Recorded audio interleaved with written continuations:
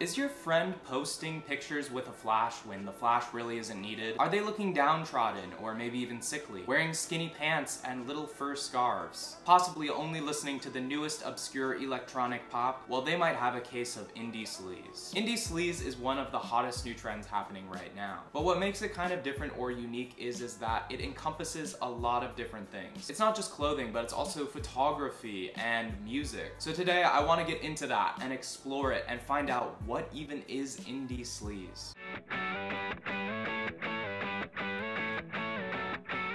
Indie sleaze is what we would call a reoccurring trend, meaning that while it is popular now, it actually has origins in an earlier trend. The first era of indie sleaze was from 2006 to 2012, but we actually have to go even further back than that to find out where indie sleaze actually comes from. And we actually have to go back to the early 2000s, to the New York indie rock revival. In the early 2000s, indie bands like The Strokes and Interpol were starting to make waves in New York. They were sort of rehashing indie garage rock culture and music. Think of bands like the Velvet Underground. There's really a whole cultural scene that came around these indie garage rock bands, and they're just kind of their own little subculture. In the 2000s, the world was rapidly changing, and this would evolve this indie rock scene. The internet was evolving and getting better and better, and this would unleash the blog era. The second was the Great Recession of 2007. These two events really affected indie rock culture until it created a new subsect and new culture altogether called indie sleaze. First, let's talk about how blogs really affected and shaped this scene. Before the blog era, the internet was kind of like this place full of information and chat boards. It was sort of great for finding like informations on businesses, your local library, and while there were definitely gimmick websites that would blow up, the idea that someone could have their own website and really draw interest to it in a serious way wasn't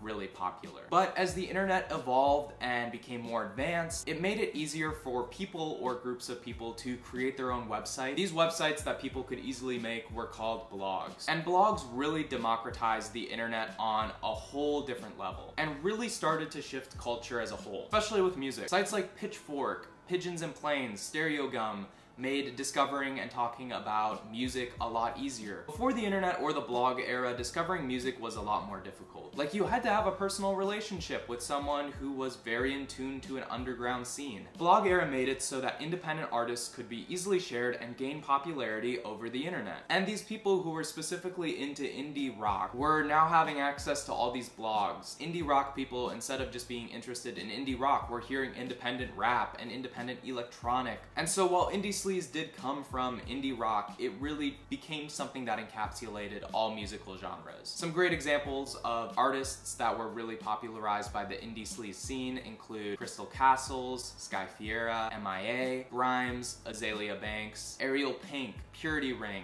LCD Sound System, Jai Paul, MGMT, Justice. Being an indie sleaze artist was pretty much a surefire way to make sure you'd get canceled in 10 years. So that was what indie sleaze was for music. But also we know that clothing or style was a big part of indie sleaze too. Now the style aspect of it is a little bit more complex, as there's a lot of different influences that went into the indie sleaze style. But like I said, originally indie sleaze came from the indie rock star scene, and a huge person who influenced that rock star style of that era was Heidi Slimane. While Slimane definitely did not have a huge impact on the early 2000s indie rock scene, as he sort of became the creative director of Dior around the same time the Strokes were blowing up, he sort of grew alongside the indie rock scene. And so by the time that indie sleaze became popular, his version of rock was what defined indie sleaze. For example, the leather jackets, the jeans. For example, he made all of those silhouettes super slim and skinny. Also popularized a lot of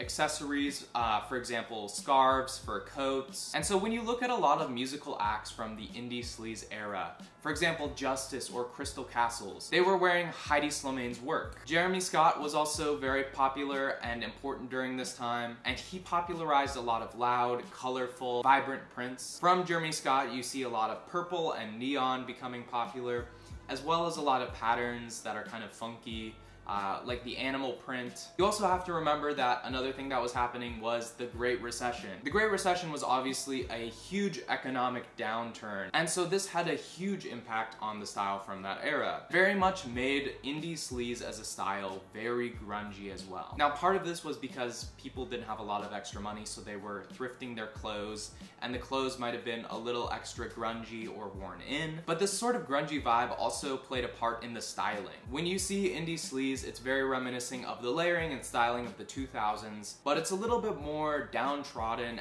and sloppy, which is sort of an intentional choice to reflect the economic conditions, which is very interesting. Then, of course, another huge impact on the style of this era was the brand American Apparel. A lot of this was due to the fact that their designers really fed into this scene, as well as their marketing tapped into the aesthetics of indie sleaze, and that gives us a good segue to talk about the indie sleaze photography element of it. And so sort of the whole general zeitgeist or movement that kind of came with indie sleaze was sort of like, hey, we're in a recession, let's just party through it. This is sort of a strange sentiment that definitely requires some privilege, but I think it's just kind of young people's natural reaction when they can't really do much about it. This is also where the sleaze in the indie sleaze comes in. A combination of the messy, grungy look, but also really this attitude. To be blunt, partying as like a culture was sort of seen as distasteful in the midst of an economy that was in shambles and a lot of people losing their jobs. And so this was kind of looked at as kind of trashy or sleazy. Whatever it may be, what you really have to get is that the indie sleaze scene was really big into partying. This was just around the same time that digital photography was sort of becoming widely accessible, whether it be on a handheld phone or a handheld little digital camera. Because of this, everyone had a camera and could take a digital photo.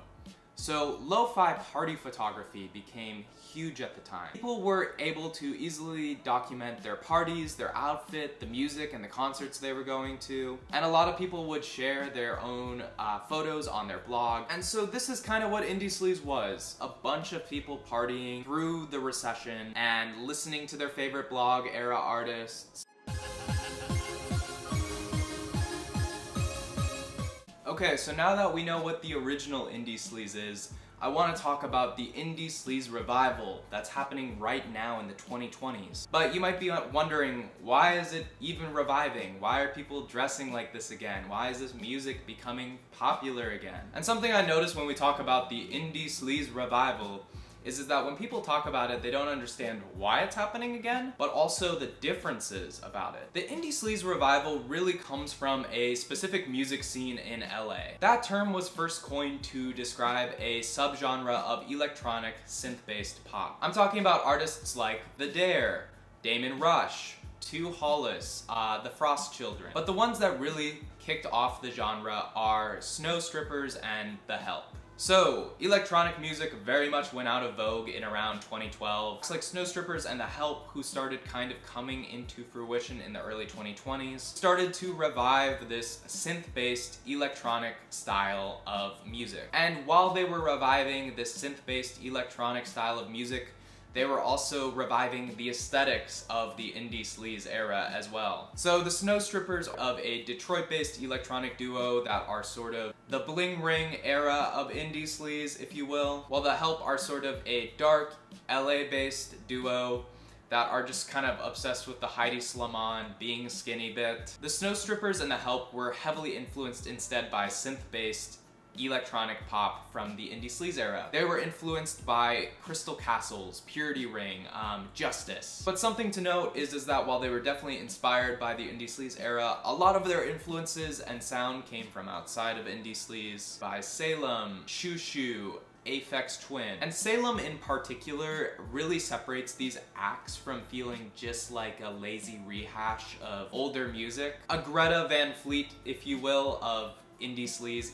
So while these acts definitely have elements of the OG indie sleaze, such as the pop sensibility, the synth-based electronics, there are also parts of them that make them very dark and avant-garde and noisy that kind of separate them from the original indie sleaze. And so when the Snow Strippers and The Help started to really co-opt the indie sleaze aesthetic and sound, a scene sort of grew around them and more artists started kind of doing that as well. And this sort of became the indie sleaze music genre scene. First biggest difference between indie sleaze and indie sleaze revival is that Indie Sleaze revival, the music of it, is a particular music scene and genre. The original Indie Sleaze, if you'll remember, was just sort of whatever was popular with the blog era. It was rap, it was rock, it was electronic. But Indie Sleaze revival is a particular subgenre. Alright, let's talk about the clothes with the Indie Sleaze revival. I'm just gonna be honest here, this is like exactly the same as before. People pretty much have like the exact same references. Kate Moss from this era, the Olsen twins, Sky Fiera. It's pretty much all the same. Maybe the only difference is it's a little bit more toned down these days. There's a lot less of the bright colors and the Jeremy Scott influence, but it's still that same kind of thrifted, grungy, skinny rock star hipster look, and it just really hasn't changed that much. Except now we have blood thinner instead of American Apparel. But the second biggest difference with the Indie Sleaze revival and original Indie Sleaze is in the photography and visuals. Now, the original Indie Sleaze were really dominated by party photography. So you remember this party photography was noticeably lo-fi, and the reason for that is that the phones and the cameras were just not that high quality.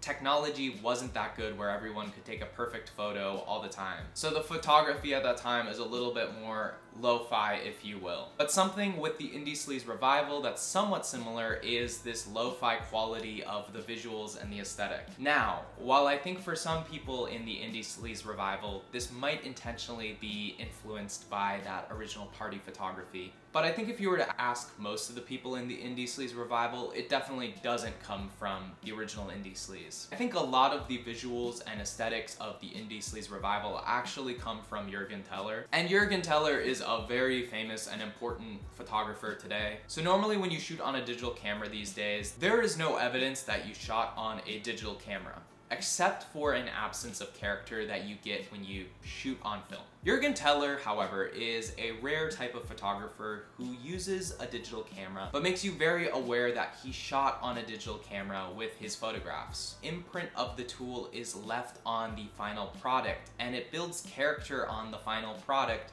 just in the way that film does. The character you're seeing is through the flash and other ways that Jürgen Teller manipulates his digital photos. Noah Dillon, who's in The Help, who handles a lot of the visuals in The Help, is super influenced by Jürgen Teller. Other people who have really built on the Indie Sleaze aesthetic and brought something new to the Indie Sleaze revival include Ayo Deji. He's worked on a lot of the music videos. Ayo Deji has worked extensively with Snow Strippers and The Help to kind of craft this new visual style of Indie Sleaze revival. Someone else who's really helped out is Tommy Pointer. Tommy Pointer has also helped push a lot of the Indie Sleaze revival into the culture more. And I think that really brings me into the biggest difference between Indie Sleaze revival and Indie Sleaze, the original movement, is that the intention and the attitude and maybe the zeitgeist of the movement is really different. Look, when it comes to the original Indie Sleaze, it wasn't super deep. Now, let me make this clear, don't get me wrong.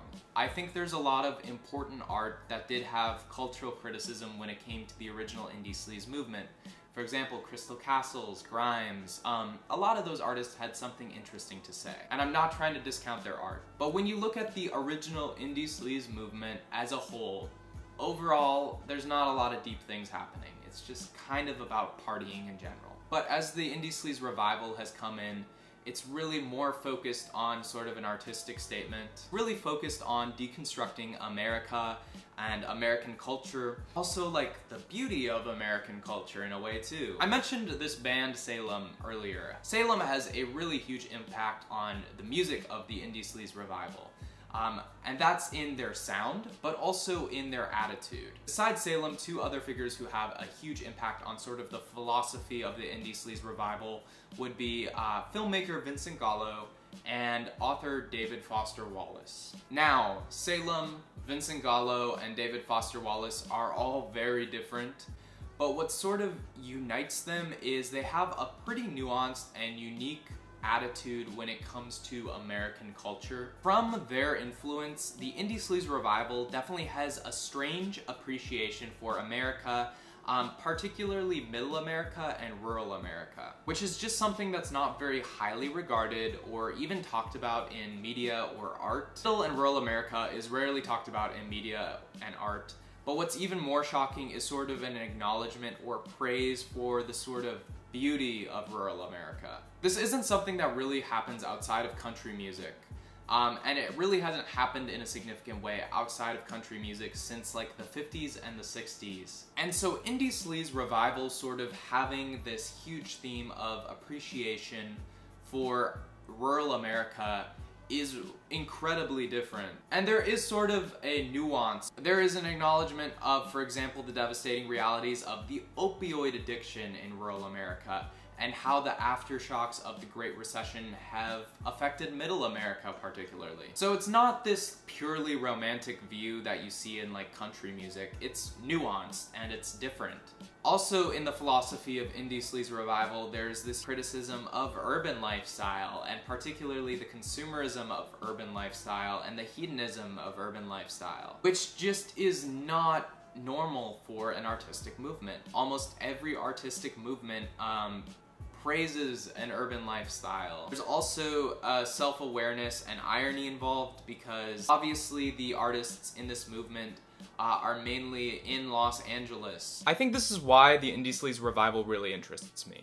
Nothing against the original indie sleaze, I really like Crystal Castles, but the trend doesn't interest me as much as the revival. Being a kid who grew up in the Midwest and spent a lot of time in the rural Midwest, this movement really interests me because of that. While right now I live on the West Coast, I've always been conscious about how the media I consume really comes from a coastal perspective, and the lifestyle from the coasts to middle America is just so vastly different. The media and art we mainly consume just doesn't have the nuances that come with coming from a rural background or a middle America background. And so that's why I think the indie sleaze revival movement really interests me, is because it really considers and understands this perspective of being from rural and middle America, particularly being from rural or middle America and moving to the coasts. So that's kind of where I want to leave you with indie sleaze and indie sleaze revival.